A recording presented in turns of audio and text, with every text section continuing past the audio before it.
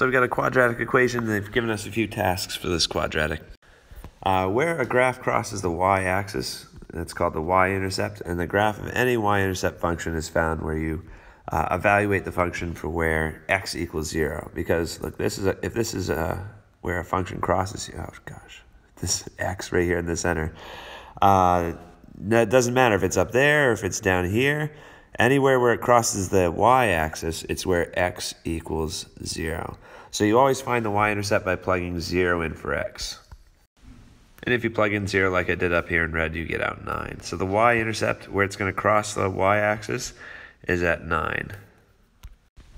So part B, the axis of symmetry, we have a quadratic function that we're dealing with. So quadratics either make some sort of U shape, a parabola, or an N shape, that type of parabola. The axis of symmetry is always the line that's right in the middle, the vertical line, where if it was a piece of paper, you could fold it on that vertical line and it would make the same thing. It's symmetrical on both sides. So the axis of symmetry is found where the x-coordinate of the vertex is. We have a little formula for that. X equals negative b over 2a. That's how you find the axis of symmetry. So just so we're on the same page, a is always the coefficient of the x squared. B is the number that's a coefficient of just x, and C is the number that doesn't have x attached to it. So we have negative 2 for A, 3 for B, and then 9 for C, but we don't need C in this formula. So I plugged in my A and my B into the formula, and it gives us negative 3 over negative 4, so positive 3/4. That's actually the formula for the axis of symmetry, because at x equals 3/4, that's where the graph starts changing directions. So actually, when you find the axis of symmetry, you found the x-coordinate of the vertex. It's 3/4. So the part C is the same answer for part B. So the next step, making a table of values that include the vertex. Table of values can help us graph. What we do with the table of values is you plug in a number for x and see what it gives you for y. You could do it vice versa too, but we're looking for pairs. Ordered pairs. That way we can graph points and we can get an idea of what the graph is going to look like. So they want us to use table values that includes the vertex, so I need to plug in 3/4 in for x.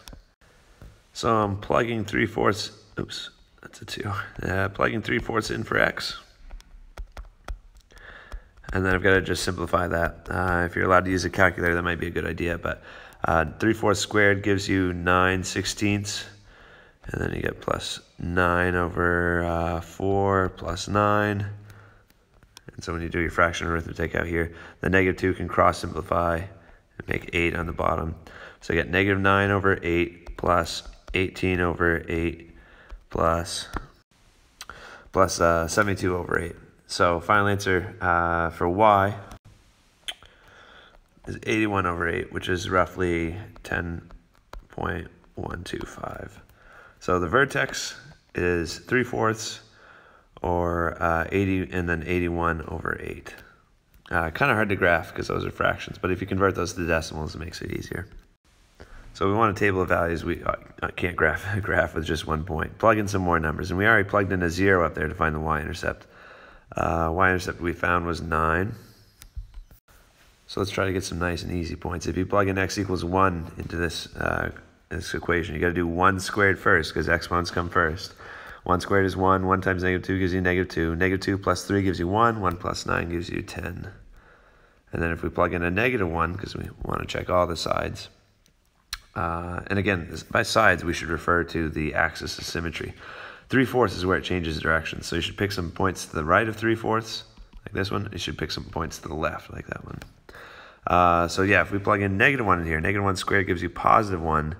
So it gives you negative 2 plus a negative 3 makes it negative 5, and negative 5 plus 9 gives us 4. If you plug in a 3, you actually get out 0. If you plug negative 2 in here, you get out negative 5. So that's probably enough points for our graph. We'll want to label the important pieces. But just to make some dots, at 0, we're all the way up at 9. When we're at x equals 1, we're at y equals 10. When we're at x equals negative 1, we're at y equals 4.